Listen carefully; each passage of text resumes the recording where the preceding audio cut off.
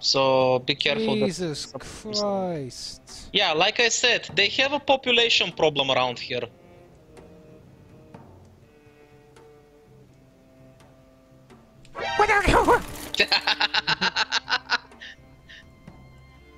That was priceless, thank you for that. You don't need to be that afraid, it's not like the cage is fucking gonna do anything. I tried...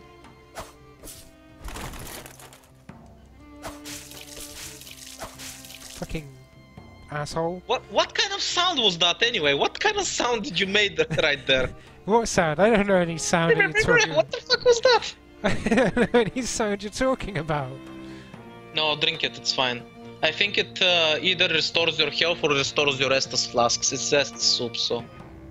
So, if you wanna become a son, bro, you can do that right now. Do it. I picked it up. Do it. Become a son, bro, do it. Equip it. But I'm gonna... Do it. You wanna be a son, bro, do it. No, I wanna be a mad bro. No, you wanna be a son, bro. Come on, man. Do you praise the sun? Praise it, motherfucker. Look, if I join your covenant and then leave it, I'm gonna have some sort of flipping... Oh, no. You don't understand. You don't just quit the sun, bro. No, that's a commitment for life, motherfucker. Now do it. No. You will do it now. Now. No. Praise the sun. No, I'm taking a stance. You're gonna take this torch up your butt if you don't fucking praise the sun, motherfucker. I hate the sun. The flame is eternal.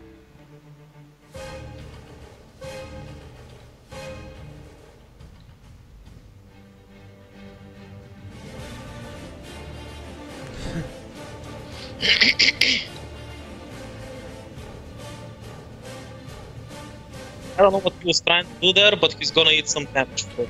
Oh, he's trying to kick your shield away. Yeah, I noticed. It didn't work out very well for him, though. Nope. Oh, he's moving me towards the enemies, huh? Not cool, bro. Not cool. I do like his armor and weapon, though. I definitely want to go big ass. Oh my god, how did I miss? Dude, no! Yeah, see, it's impossible to fucking hit anybody with a goddamn miracle. Oh, what? He didn't die? No! Dude, you're weaker than normal. I keep forgetting that. Ah, he killed me. Goddamn. Okay, it's up to you then. Right, I'll get to the next bonfire so I'm ready for you. Oh, it is a big ass sword.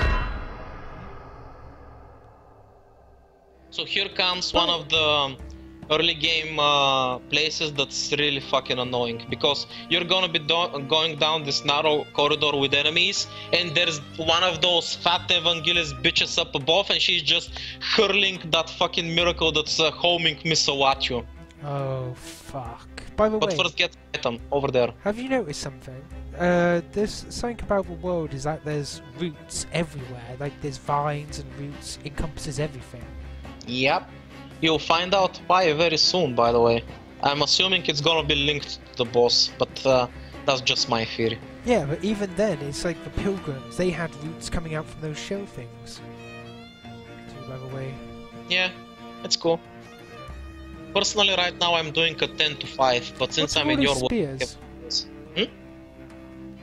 Well, guess where they came from. I mean, if you look in that general direction, you can guess. Yeah, I see him. By the way, last session when we played, turns out I was wrong. There is a way to get the ring without killing the giant, because end game, I told you my world changed, right? Apparently, that's not the only thing that changed.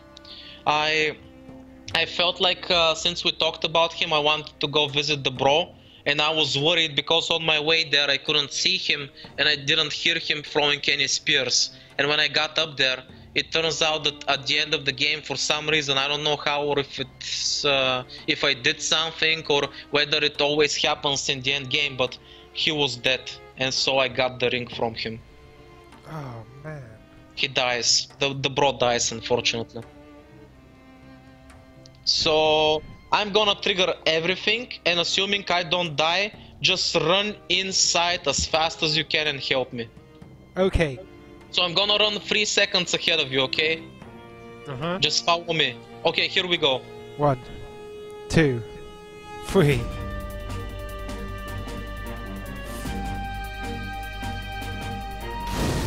If you can get inside, get inside. Ah! Run, run, run. Oh, okay, we're safe. We're cool. It's all good now.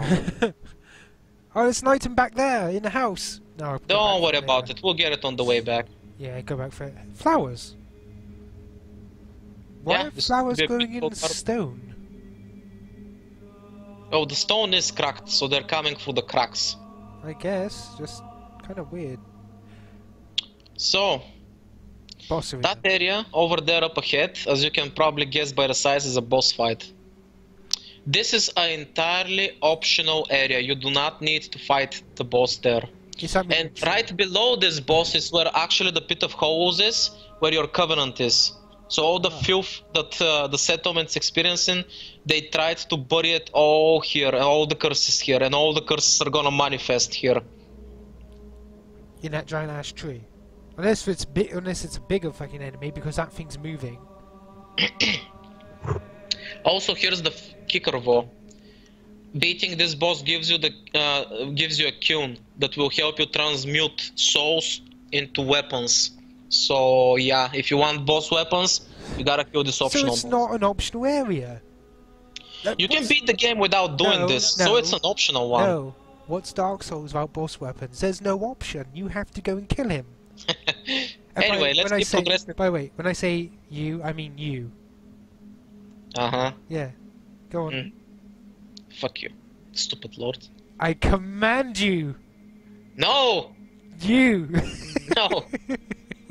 This is where we're gonna get your pyromancer boss. What? The master of all pyromancy is in this area, so probably the most important NPC for you. I can tell by the smoke. Oh, you're funny. Bloodborne vibes. So it's not going to charge out with mist, is it? Nah. And why did you do that? I pressed the wrong button. Do you have to be so fucking judgmental? So over there on the left is where you use the key to get down to the area where that fat bitch is. And there's a very interesting thing down there that I'm not gonna spoil for you. We're gonna, when you get the key and we go there, I'm gonna show it to you. Awesome. Oh, I love this area down here. It's got one of my favorite things in the game. Anyway, there's a ladder up ahead and you can open the door that leads to your shortcut. So hurry up and go do that. I'll wait for you back at the bridge.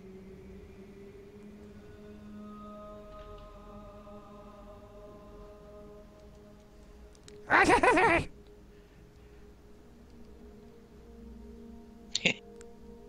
about you? All the way. Asshole.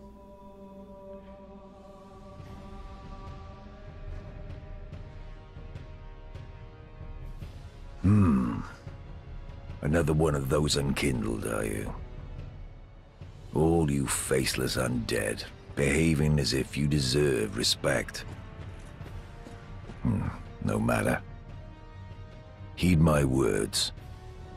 If you've any sense, you go find a coffin to huddle up inside. You, here, in this land of hollows. You're like a frail maiden on the front lines. If, like the others, you're fool enough to play the champion, then go on ahead. Traipse right past the abandoned church. You'll face death. And it won't be pretty. Enough death to leave you broken. Time after time. Yeah. Just another tip, considering how fast we're burning through content, every time you get back at Firelink Shrine, you might wanna check for new dialogue with all your NPCs and stuff. That's fair. Plus, from time to time, some unique NPCs are gonna pop up and disappear, so you also need to keep an eye on that. Sure, next section then. Right, so if you come in here, you'll notice that over there, there's somebody caged. That's the person that this knight is protecting. and looking over. So we need to go through the area below with the key in order to get to her, and she's the one that's in charge of miracles. I see. But it's not that simple, because remember, like I said, Souls games hate miracles. So if you give her the wrong types of miracles, you can corrupt her, and you can end up killing her, or you can end up like ruining her life, like entirely fucking her up, in a very fucking sick and twisted way. Understood. Because remember, in this game, there are dark miracles. Darkness. So yeah, I'm assuming from what this guy was talking to you about, you feel like he's a total shithead and a dick, right? Not really. I mean, I don't. Is he not undead? I don't know. I don't remember much. Undead. He says that you are dead in this land of hollows, so like, he may be human. He always left me when I was playing through the game with that vibe that he's a fucking douchebag, a dick, and an asshole. But there is one very specific hard to get line of dialogue that completely redeems him in my eyes. Like absolutely completely redeems him. Like if you think about it, this is a callback to Demon Souls as well. Maiden Astrea and her knight. True. And in that very specific line of dialogue, if you give that woman corrupted miracles and you corrupt her, like he literally steals her from the shrine, takes her away, because he's like, I trusted you to take care of her, and look at what you've done.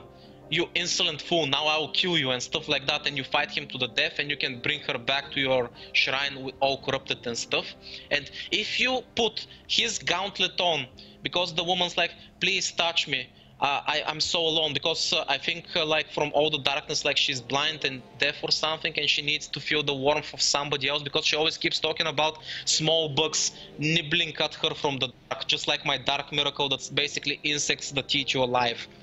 And if you touch her with his glove, she'll think that it's him, and she's gonna be like, please fulfill your promise and kill me, why do you let me suffer? Like there's one of two options for me. Either he because he's her loyal knight and he's meant to serve her until death, either he is using her as an excuse to not go hollow. Oh, she's alive, I need to keep serving her, I can't hollow out. Or he loves her and cares for her so deeply that he cannot bring himself to kill her, and that made him very bitter and cynical in the end, because he realizes that he is letting her suffer because of his own weakness. I see. And like I said, just that one line from her dialogue when she thinks that you are him, like completely redeems this guy in my eyes. Whatever it is, whether it is out of selfish want or whether it is out of his own cowardice, that's what makes a character, dude. That very, very personal motivation. Like, that just makes him such a unique and amazing existence in this game, and I love him for it. Anyway, you'll notice that there's a fog gate here. I don't know, for me it is. For you, I'm assuming there's also a gate.